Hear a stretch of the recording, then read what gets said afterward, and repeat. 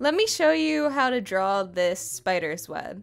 First, draw two perpendicular lines, one going vertically across the paper, the other horizontally. And then you want to draw an X where the next two lines that form the X are sort of centered on the first two lines.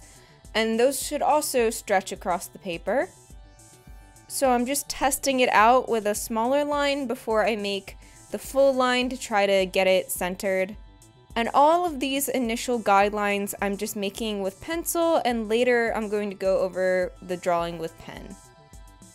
And then we're going to make a bunch of curved lines going away from the center like this, and just try to evenly space them out the best you can. You want them to curve about the same way as well, but they'll get larger as you go away from the center. And when you make the curves in the next section of the web, you want them to line up with the ones in the last section like this. They sort of form these little points, and you just want to go around the web making these curves, trying to space them out evenly. And I'm just trying to lightly sketch them because we're going to erase these guidelines later when we're going over it in pen. And just take your time with this. You might have to erase a line and adjust it slightly. I sped up the footage at points in this video, and it takes a bit of time to just draw all these lines going all the way around the web. So you can see there I had to make a slight adjustment. Although I also think at a certain point you could just be adjusting these lines forever, and at a certain point you just have to be satisfied with them. So again, I was using a pencil for those guidelines, and now we're going to switch to a black pen. And I'm just going to slightly erase these guidelines, and I'm not going directly over them with the pen. I'm making two lines, one to either side of the guidelines that we made in pencil, and I'm curving them just a tiny bit when we get to the center of the web. So just for every spot that you have one line in pencil, draw two lines in pen, one to either side.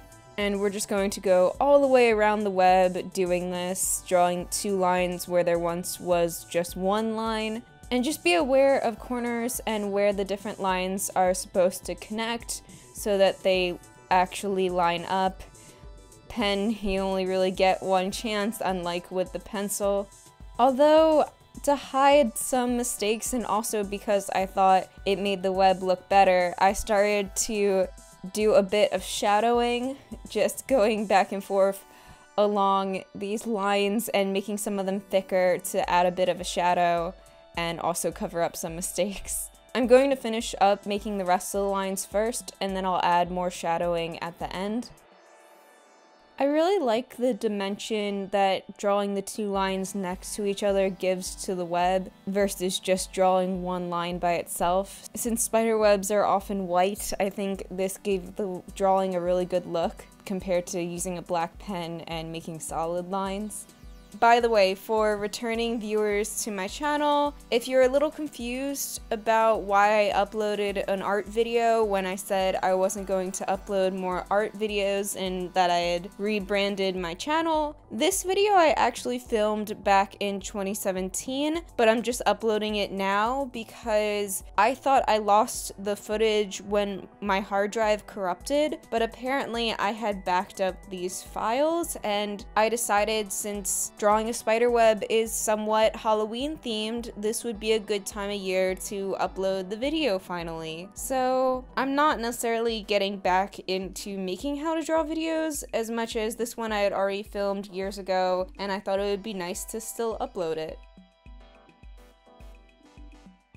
And when you get to the edge of the web, I just curved it around like this.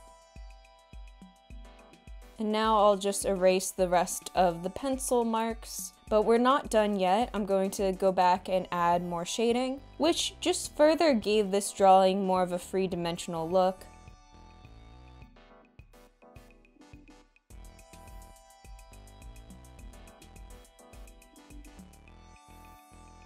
And then I used a pencil to add even more shadowing, just going over the little spots in between parts of the web very lightly with pencil. And I did that for the entire web.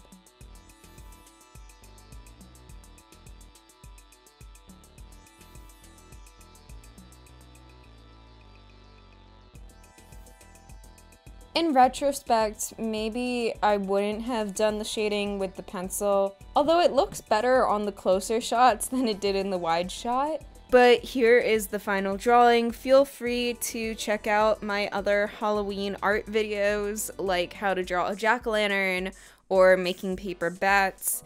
And if you want to get behind the scenes updates on my latest videos and the chance to get credited here, please become a patron on Patreon, and that helps me to continue to make videos. I upload new videos every Wednesday at 12 p.m. Eastern. Thank you so much for watching.